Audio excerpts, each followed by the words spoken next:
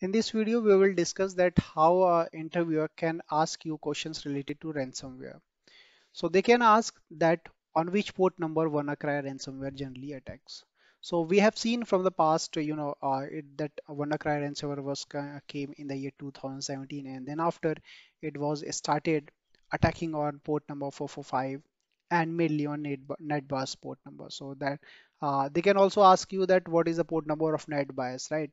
So it has 137, 138, and 139. These three ports generally, and for the naming resolution, we are using 137 port number for UDP, that is connection less. We are using 138, and connection oriented, we are using 139, that is for TCP.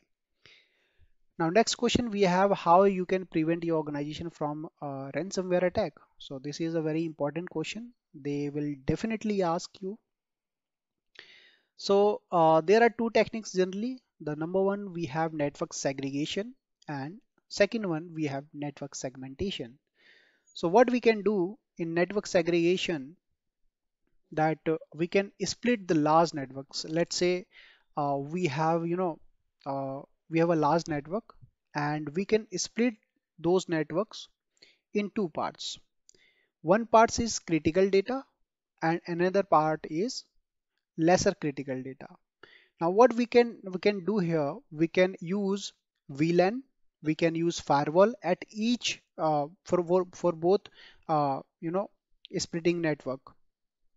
I mean the critical part and the lesser critical part, both side there should be a firewall and VLAN. So this what will happen once the attacker, once the ransomware will attack on the that lesser critical part, then definitely it is not going to affect the critical data. So that's how that network segregation. And network segmentation, you can say, network segmentation, where splitting the big network into small parts, small parts, and at every small network you will have to configure firewalls and VLAN. Why we are configuring this? Definitely to filter out all those traffic. That will be very helpful for us.